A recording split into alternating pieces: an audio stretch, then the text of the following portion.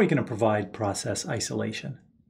Right? We want to ensure that one process can't read or write the memory from any other process. So for instance, process 2 here can't read or write outside of its bounds. There are software solutions, right? The software solutions, if you have some sort of an interpreter or something like that, then you can prevent access outside. So basically, if you're checking all pointers.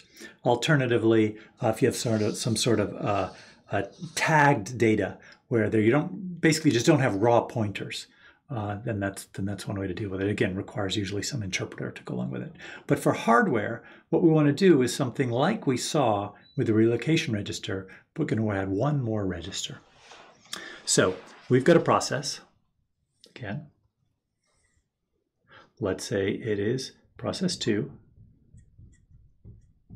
And its size, well, we actually know its size here, right? We know it went from B to C, so its size is actually C minus B.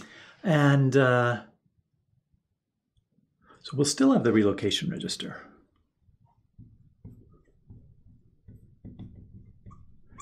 And that relocation register for process 2 will still have the value of B. And we will still add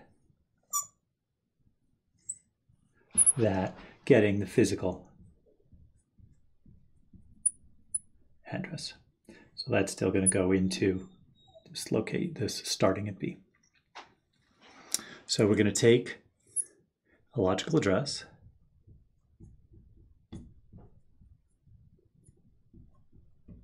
we are going to feed it in the relocation register, or add it to the relocation register. But first, what we're going to do is look at the limit register.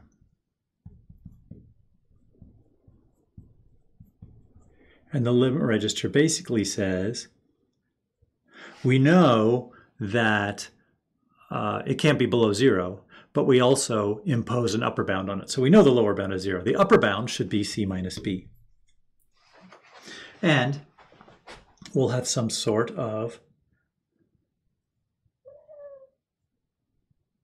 a check. So we're checking whether it's less than. So the logical address comes in here. If it's less than C minus B, then we feed it along here. And if it's no, then we're going to figure out something else to do. All right? So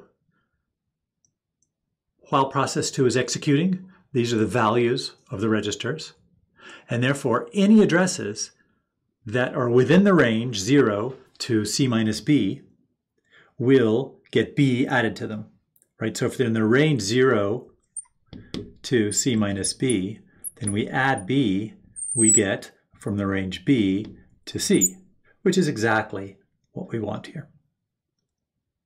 However, if we're greater than or equal to C minus B, then we don't want to go out to memory, right? We don't want to allow the CPU that's running right now to be able to go out C and above in physical addresses. So we need to do something which is cause an exception.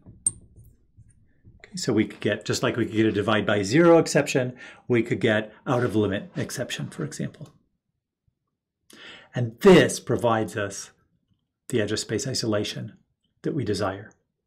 So what happens if the kernel, well, so let's look what happens if we go into the kernel. So how is it we run the kernel code, right? We do something that gets us into the kernel mode. So even back up a second. It's probably pretty important that these registers be protected. That is, that process 2 can't modify them. Because otherwise, process 2 could just say, I'll set the relocation register to 0, the limit register to 2 to the 32, 2 to the 32, minus 1, and then it'd have access to all of memory. So these are protected registers that cannot be accessed in user mode. But let's say we cause something to go into kernel mode, a system call, an interrupt, something like that. We go into the operating system. What would it want to change these registers to? While we're in the operating system, well, it would want the relocation register to be 0 because it wants to be able to access all this area. And the limit register could be A, but more likely it'll probably just make the limit register wide open, right, 2 to the 32 minus 1. So it has access to all this memory because it may want to read or write any memory from any process, right? It may need to be copying parameters, putting return results, stuff like that. So it would want to do that. And then let's say it switches from process 2 to process 5. So let's say this is E here. So if this is process 5, then as process 5 comes in, it will go ahead and, this is the operating system I'm talking about, part of what it will do as part of this context switch is it will restore the registers. So 2 of the registers that will be restored are the limit and relocation registers for process 5. What were those limit and relocation registers? Well, the limit register was E minus C.